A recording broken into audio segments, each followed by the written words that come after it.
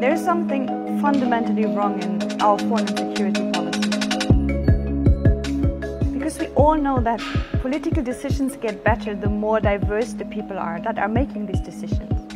And that is especially true in deeply divided societies, in societies after war, where people that have experienced violence and so much hate have to come together again. But if I look at the negotiation tables where decisions are being made for these states, what I see there is mostly, sometimes even only men, the men that were committing the violence. And there they are sitting and making the decisions for peace. And what I don't see at these negotiation tables is women.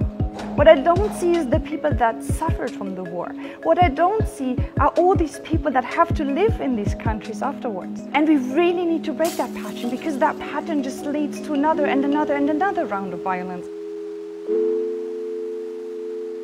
We need women at the negotiation tables, many and quickly. And of course, it's also about putting our money where our mouth is. We need resources to empower all those minorities, women and girls, to speak up and claim their spots. But if I look at how we spend the money, mostly it's for infrastructure, not education. It's for tanks, not health services. And that drives me crazy. And that's why, in addition to thinking of who should sit at the negotiation table, we also need to rethink how we spend our money.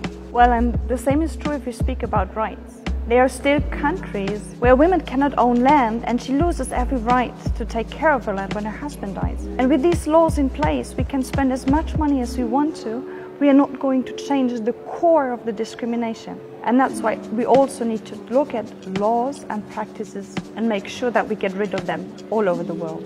So we really need to speed things up. And to get there, I think it's really important that we find time to listen to those who have been fighting for this cause for many, many years. And of course, I have been working a lot in the last year on our report on gender equality in the EU's foreign and security policy, where we make very clear what we in our EU institutions need to change to make sure that our foreign policy is for everybody. So for us who have the power, I think it's important that we are very mindful about whom we give the voice and whom we silence, where we spend our resources and where we don't spend them. And for everybody else, please hold us accountable and just check whether we manage to live up to this idea of having a foreign policy for everybody.